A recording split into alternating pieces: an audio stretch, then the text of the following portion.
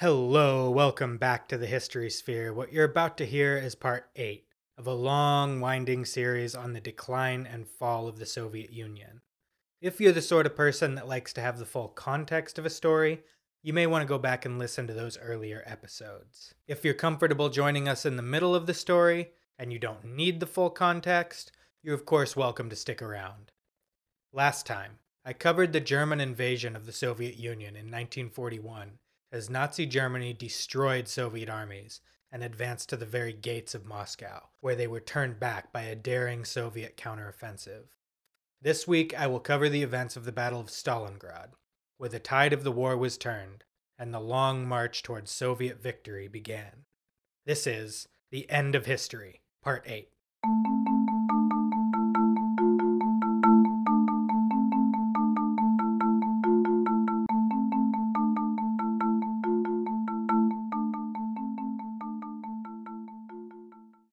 In the summer of 2013, over a long holiday weekend, I don't recall exactly which holiday, I took a train from Moscow, where I was living at the time, to the city of Volgograd in southern Russia. If you're not familiar with Volgograd, that's a forgivable oversight. The city is far more famous by another name, which it bore from 1925 to 1961, Stalingrad. On the train to Volgograd, I befriended a group of young men about my age, maybe a couple years younger. They were Russian soldiers on leave from their compulsory military service. We were seated in the same compartment, and we talked for several hours. It's a long ride from Moscow to Volgograd. My Russian was probably as good as it has ever been that summer, but occasionally one of them would chuckle and correct my grammar, or the one who knew a little bit of English would chime in to clarify something. I don't recall all the details of the conversation, but they were all very curious about America, and they wanted to hear my thoughts about life in Russia as an American. At some point, the conversation topic changed to where we were heading and why. They were also heading to Volgograd, and for the same reason as me, to visit the historic battlefield and memorial. For them, the significance of the trip was much different than it was for me. The way they talked about it bore resemblance to a kind of religious pilgrimage. As Russian soldiers, they saw themselves as the heirs of the traditions of the heroic Red Army that had triumphed there. It was at Stalingrad, I remember one of them telling me, that the Russian people saved the world. These young soldiers were less interested in the Battle of Stalingrad than they were in its mythical significance to the foundations of the modern Russian nation. In the West, too, especially in the United States, the Second World War has been completely mythologized, and its heroes canonized as saints in the American civic religion. But as with the scale of the war itself, the mythologizing of the war in Russia is much, much bigger. It's almost impossible to overemphasize how central the mythology of the Second World War is to modern Russian patriotism. Every May, Russians celebrate Victory Day on the anniversary of Nazi Germany's surrender. This holiday is difficult to describe, but the best I can do is to say it's kind of like the 4th of July, Veterans Day, Memorial Day, and the Macy's Thanksgiving Day Parade all wrapped into one. The heroic victory at Stalingrad is central to the mythology that the war is wrapped in modern Russia. The reality of Stalingrad in some ways justifies this mythology. The Battle of Stalingrad was an incredibly important one, and it marked a turning point in the war. A lot of historians count Stalingrad as the most decisive battle in the war, and even in all of world history. It was also the site of some of the most concentrated human suffering and misery in the history of our species. The monuments that exist in memorial to the battle in present-day Volgograd are steeped in patriotic mythology, and they sanitize this reality.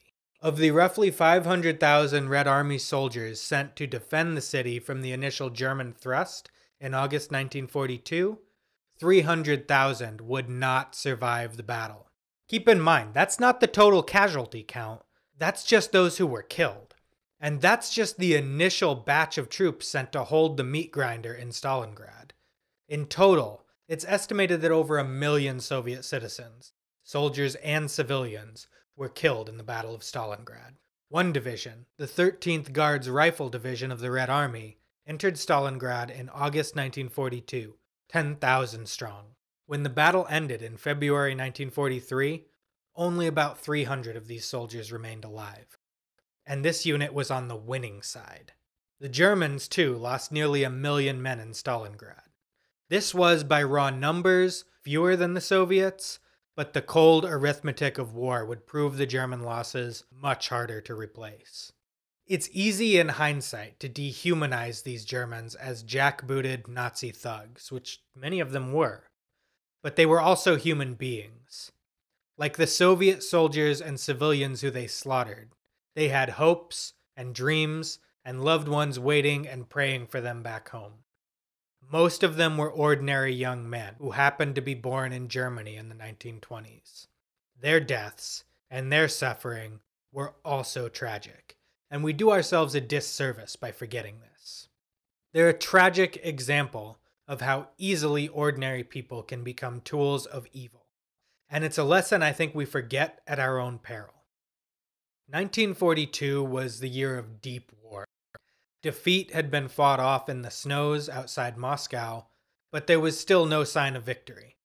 The German Blitzkrieg campaign of 1941 had failed, and in the attempt, the Germans lost about 1,000,000 men. In 1942, they no longer had the strength to attack along the whole of the Eastern Front. The German High Command, therefore, settled on a campaign in the south of Russia.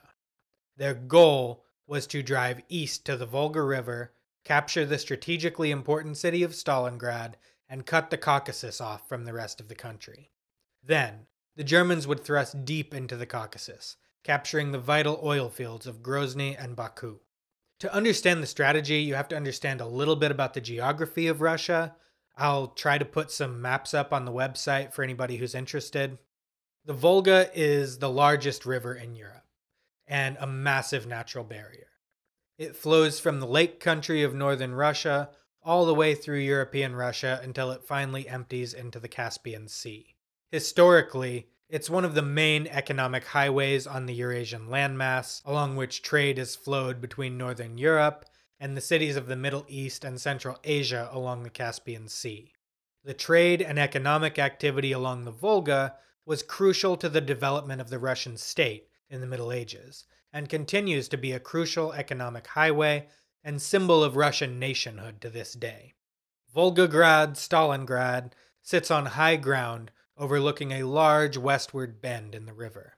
Whoever controls Stalingrad can control or stop the flow of trade along the Volga River. It was crucial to the German strategy.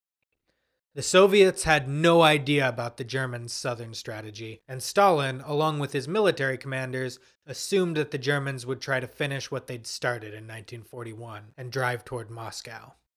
Therefore, most of the Soviet efforts at defensive preparation were focused in and around Moscow, not in the south. The Soviet strategy in the south was, in early 1942, almost wholly offensive. Stalin believed that the successful Soviet counteroffensive that winter had broken the German army, and that a successful spring offensive could end the war. He focused on a salient in the German line around the Ukrainian city of Kharkov. Kharkov being the Russian pronunciation, the city is often referred to today by its Ukrainian name, Kharkiv. The Soviet generals knew that the German army was far from broken, and they attempted to dissuade Stalin from the offensive, or at the very least, to scale it back. But Stalin thought he knew better. He could not be dissuaded. What followed was the disastrous Kharkov offensive of May 1942. A fresh Soviet army of about 250,000 men drove toward Kharkov. At first, they appeared to make great progress, and Stalin urged them on, convinced that their rapid advance was proof that he was right about the German army. But it was a trap. The Soviets were allowed to advance deep into Axis-held territory. Finally, the Germans counterattacked, cutting off and surrounding the Soviets, most of whom were forced to surrender. This failed offensive played right into the German strategy, as the Soviets had sacrificed the only army capable of halting the German drive to the Volga, which began in late June. The Soviets were forced into a strategic retreat, falling back hundreds of miles in the face of the massive German offensive. Just as the Red Army had done in 1941, they conducted a scorched earth campaign, destroying anything that could be of use to the Germans as they retreated. This, of course, served to make life much harder for the civilians in the areas now occupied by the Germans. One such civilian was 11-year-old Mikhail Gorbachev. He later recalled that this was the hungriest he'd ever been. He was alone when the Germans arrived, as his father had been called up to serve at the front, and his mother had gone to a neighboring village in hope of finding food there. At first, he wasn't afraid of the Germans, but rather excited by the frenzied activity of it all. The first Germans he met, he recalled, were very friendly. He recalled that one of them gave him chocolate. Later, when people from his village were suspected of supporting the partisans, the Germans hung a dozen hostages in the village square, forcing the entire village to watch as a warning to anyone considering resistance to the occupation. After that, young Mikhail learned to fear and loathe the German occupiers.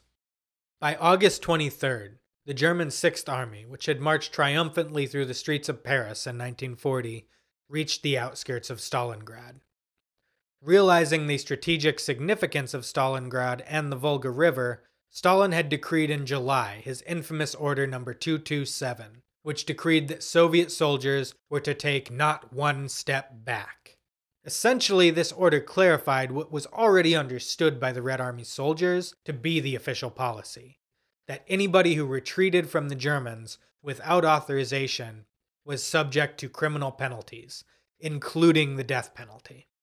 The Red Army even created so-called blocking units, which were meant to stand in the rear of their own troops and keep them from retreating.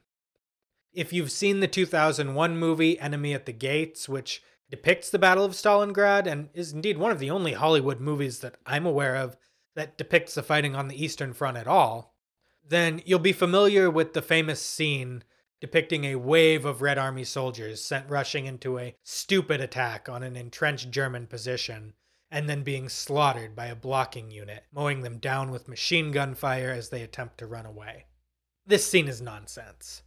It took the all-too-real concept of blocking units, a real thing that absolutely existed, and turned the dial up to 11. Examples of blocking units slaughtering their own men wholesale like this were rare, if they happened at all. The point of the blocking units was to keep the soldiers in the fight, not to kill them. Don't get me wrong, some soldiers absolutely were executed for unauthorized retreating, but the death penalty was actually used rather sparingly, at least compared to the way it was depicted in Enemy at the Gates. More often, the punishment for this so-called cowardice was assignment to a penal battalion. In many cases, such an assignment was as good as a death sentence, as these units were often deployed on suicide missions, but these suicide missions usually served a military purpose. If a soldier serving in a penal battalion was killed or badly wounded, their crime would be considered, quote, atoned for with blood, end quote.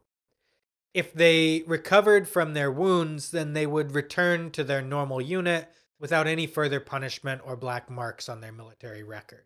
A desire for redemption often motivated the soldiers in the penal battalions to act with extreme bravery. The Soviet policy of no retreat, while it was incredibly brutal, was also effective.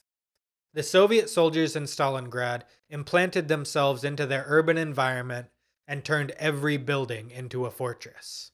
A German soldier, Wilhelm Hoffmann, wrote, quote, "Our regiment is involved in constant heavy fighting. You don't see them at all. They've established themselves in houses and cellars and are firing on all sides, including from our rear. Barbarians. They use gangster methods. The Russians have stopped surrendering at all. If we take any prisoners, it's because they're hopelessly wounded and can't move themselves. Stalingrad is hell." End quote. Hundreds of buildings were fortified and turned into miniature versions of the Alamo, where Soviet soldiers fought to the death, and the Germans were forced to go in and clear them, house to house, street to street, taking appallingly high casualties. The Germans were no longer measuring their progress in miles, but feet. The intensity of the fighting turned buildings into rubble and the city into an utter hellscape. One German tank officer said of the devastation, quote, "Stalingrad is no longer a town. By day, it's an enormous cloud of burning, blinding smoke. It is a vast furnace, lit by the reflection of the flames. And when night arrives, One of those scorching, howling, bleeding nights, the dogs plunge into the Volga and swim desperately to gain the other bank. The nights of Stalingrad are a terror for them. Animals flee this hell. The hardest stones cannot bear it for long. Only men endure. End quote.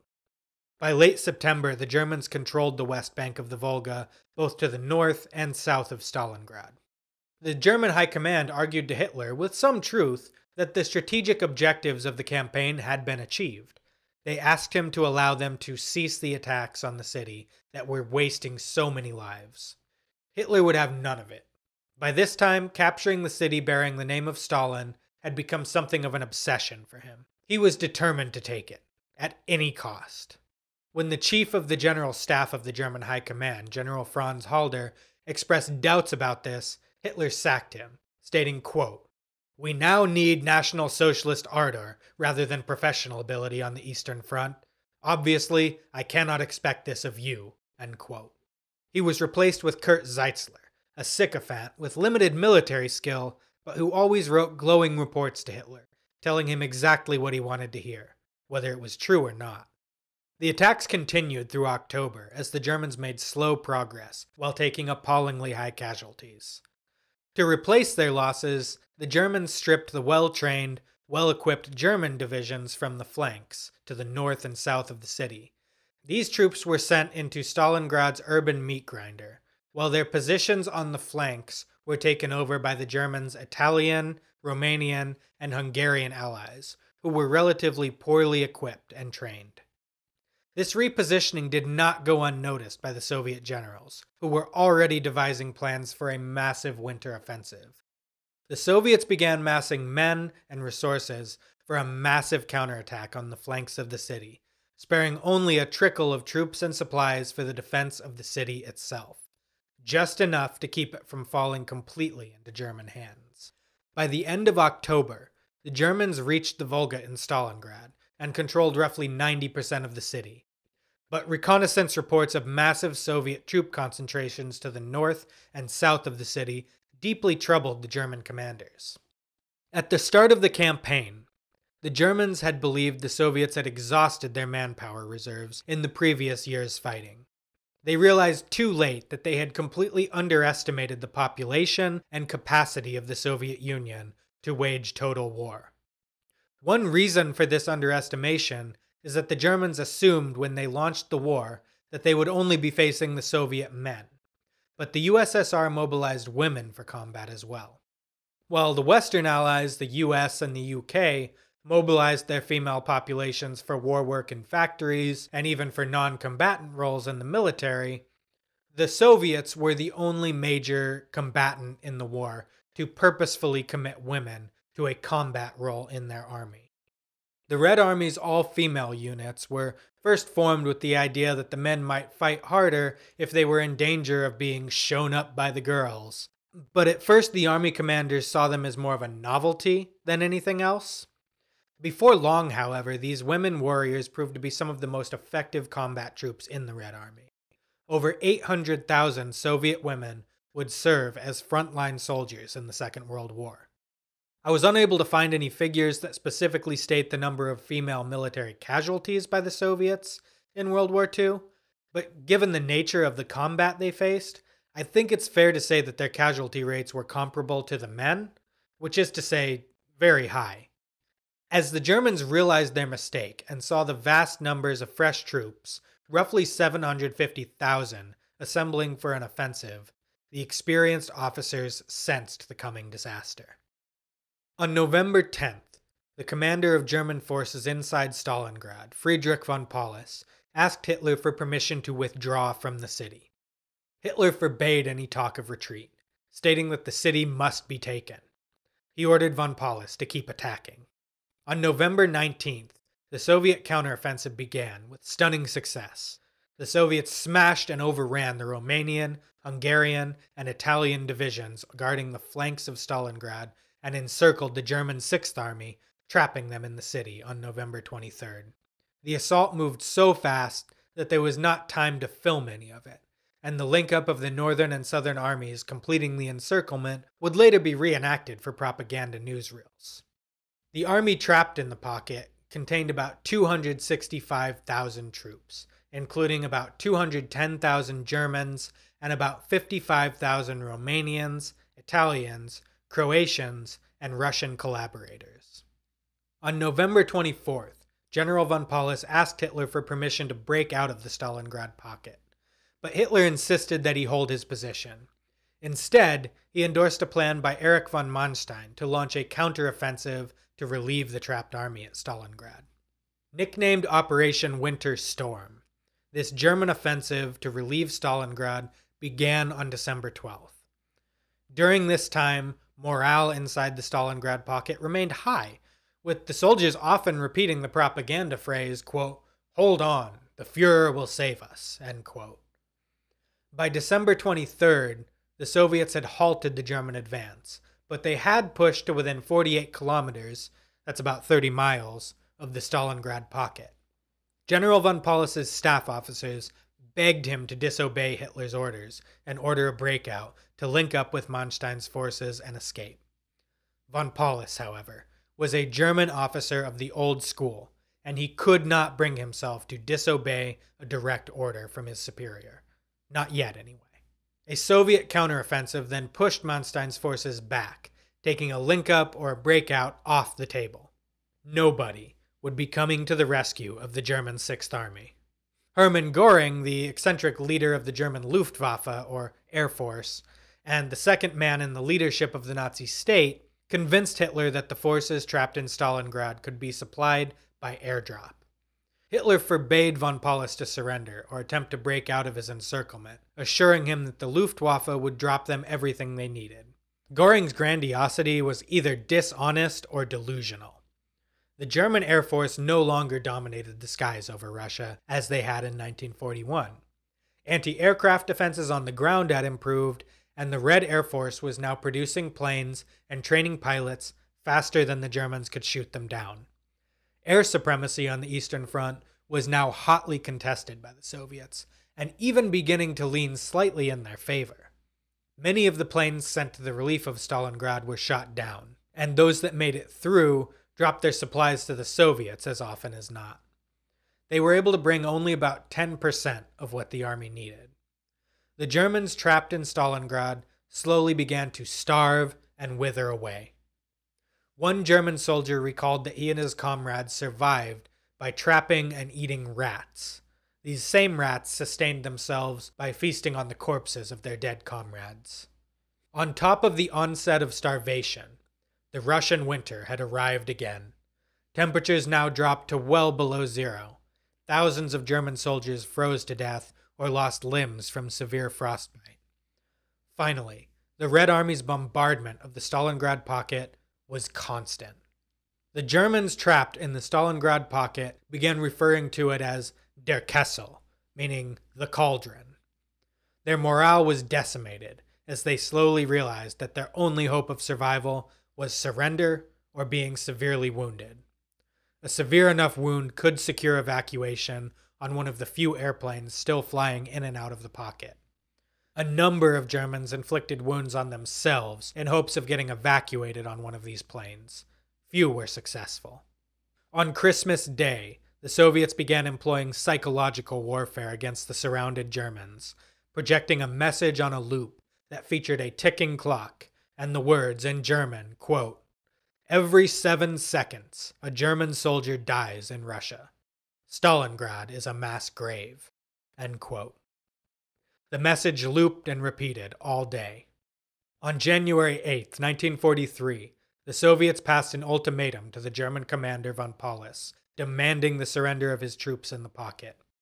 In return, the Soviets offered food, warmth, and medical care for the German wounded.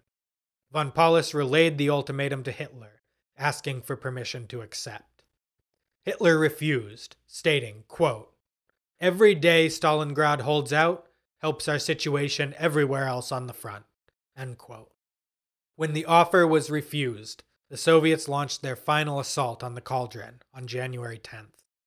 On January 24th, von Paulus sent a message to Hitler, quote, "Troops without munitions or food. Effective command no longer possible. Collapse inevitable. Army requests permission to surrender in order to save lives of remaining troops. End quote. Hitler replied, quote, "The Sixth Army will do its historic duty at Stalingrad until the last man." End quote. Surrender was forbidden. He was ordering them all to die.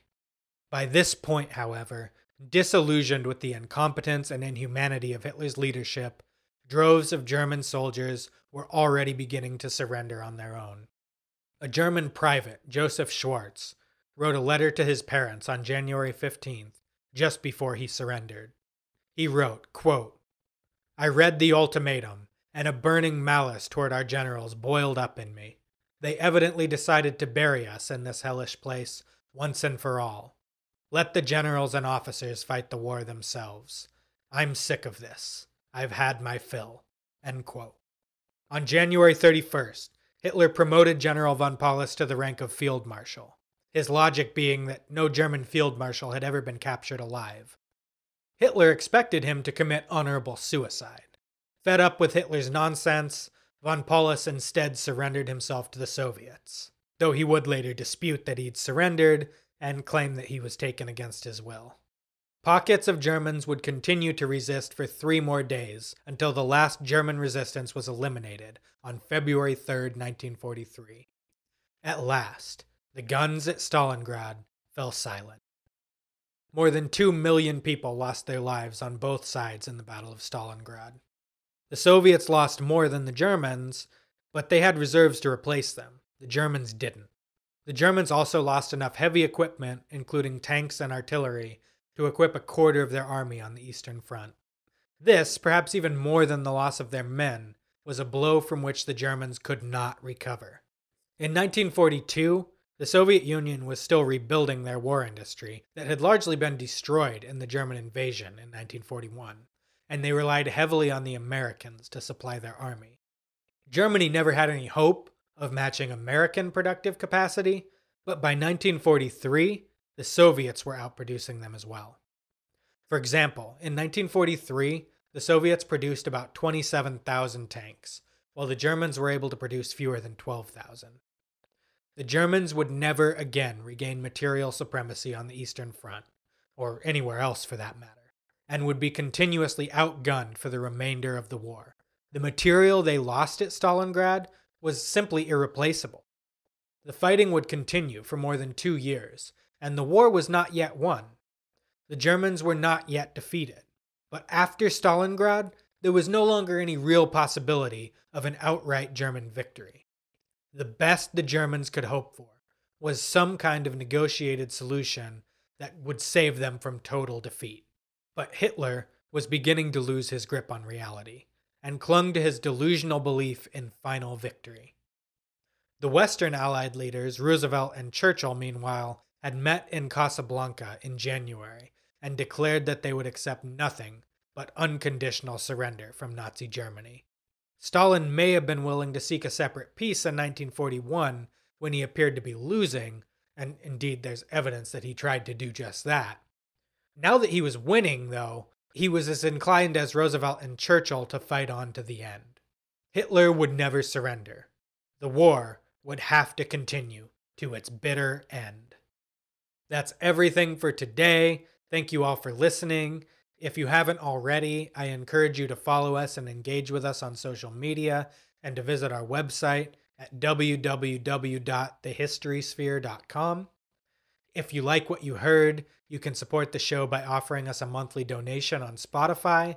If you don't have Spotify or you prefer to listen elsewhere, you can also support us on Patreon. The link to our Patreon can be found on the website. If you can't afford a donation, you can also support our show by subscribing and giving us a 5-star rating on whichever platform you're listening on. This costs you nothing and really helps to promote the show in the algorithm. Next time on the History Sphere, I will continue my narrative of the Second World War as the Red Army marches slowly but inexorably towards victory. Thank you so much for listening. Have a wonderful day.